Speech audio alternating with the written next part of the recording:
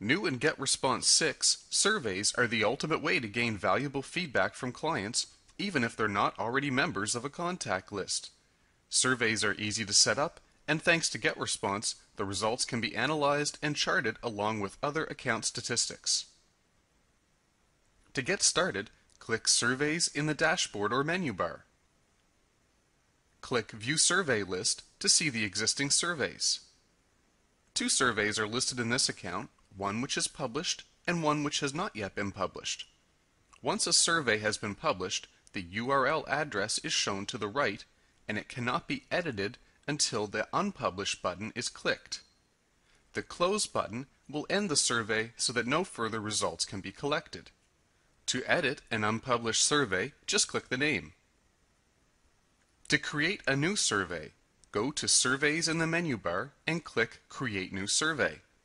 Enter a name to identify the survey, and then a title and description which participants will see when they visit the page. The Thank You URL can be a web page where participants should be redirected after they complete the survey. Enter the URL address of a logo image here so that the survey page will appear more personalized. Click Next Step to begin designing the survey. Each survey can have multiple pages, which can be flipped through and added to using the tabs at the top. To the far right, different question types are shown, which can be dragged and dropped into the pages of the survey. Multiple choice questions can have either radio buttons to select only one answer or checkboxes to select multiple answers. To change the questions and answers, click the Edit button to the right of each. In addition to a more detailed question, the Note field can provide further instructions for survey participants. The text for each answer can be customized. Click Remove button to eliminate answers and the Add button to enter more. Click to make this field required for all participants. Change Type will switch between choosing one or multiple answers or to a drop-down box style for answer selection. Be sure to click the Save button for each question before proceeding to customize the next. To remove a question, click the X button to the right. Surveys can also be used to collect more detailed text answers from participants, either by single line or by paragraph.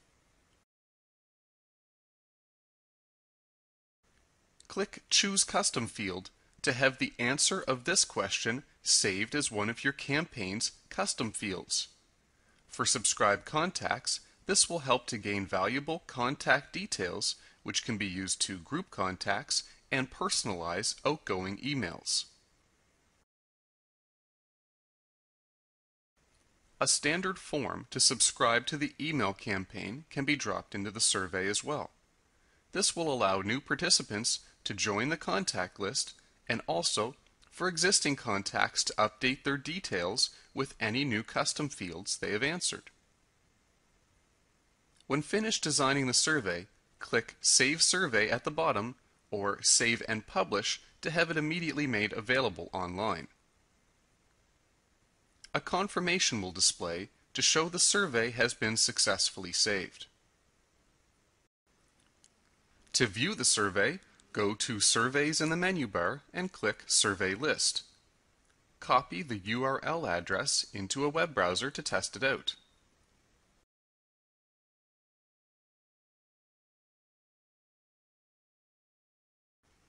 Participants will click Next Step at the bottom to proceed to the next page.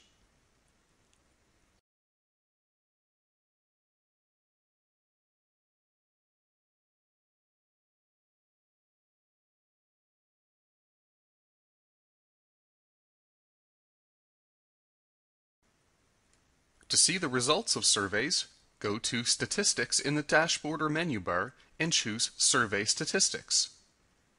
Select the survey to view using the drop-down list in the upper right.